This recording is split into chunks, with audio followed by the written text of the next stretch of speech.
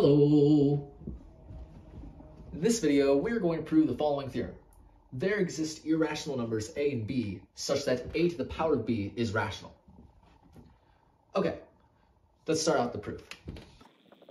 To start, either square root of 2 to the power of square root of 2 is rational, or it's irrational.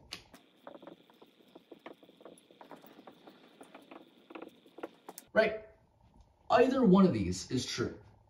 And what we're going to do is we're going to show that no matter which one is true, the theorem must be true. So let's consider case 1 where square root of 2 to the power of square root of 2 is rational.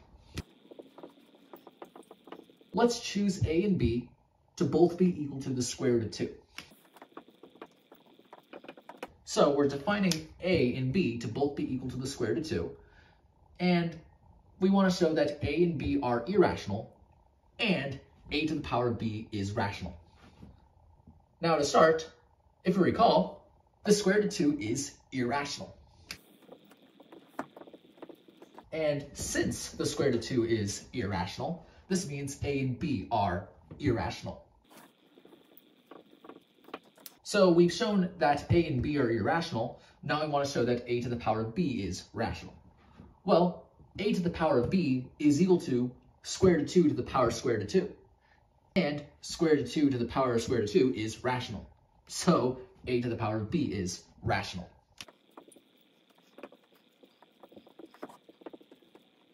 So under this scenario, we have found two irrational numbers a and b such that a to the power of b is rational. So we have proven the theorem in this case.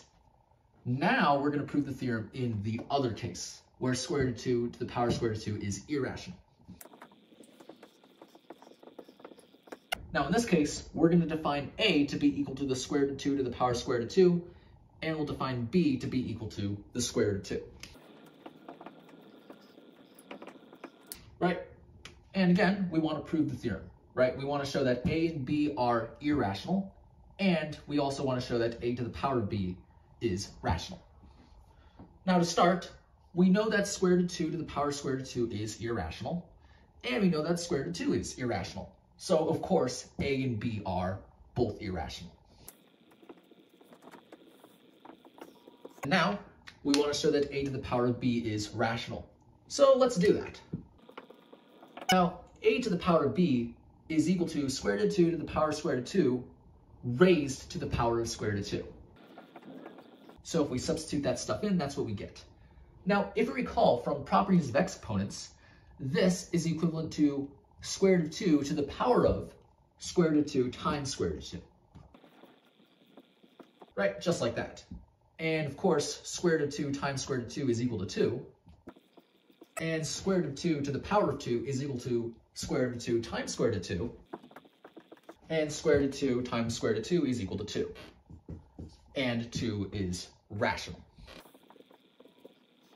So again, we have found two irrational numbers, a and b, such that a to the power of b is rational. So we have proven the theorem in the other case. So no matter which one of these happens to be the case, right, one of them is true, right? No matter which one is true, this is true. So this completes the proof. And so yeah, note that we have not actually figured out what these two irrational numbers are. Right? Because we don't know whether or not square root of 2 to the power square root of 2 is rational or if it's irrational. But no matter which one is true, oh yeah, there are two irrational numbers a and b such that a to the power of b is rational. And yeah, that's pretty much the idea of how you could prove this. That's pretty much it for this video.